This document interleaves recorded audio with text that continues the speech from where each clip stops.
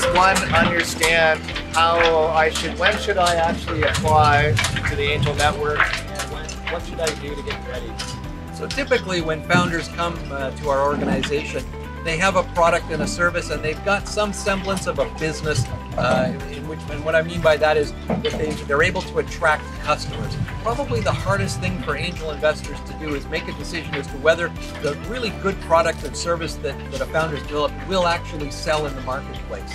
So one of the key parts of being angel ready is actually having traction in the marketplace, having a level of sales and a growth of sales. But it's more than just the sales, it's understanding why customers are buying your product and what's motivating them and how that growth is going to occur.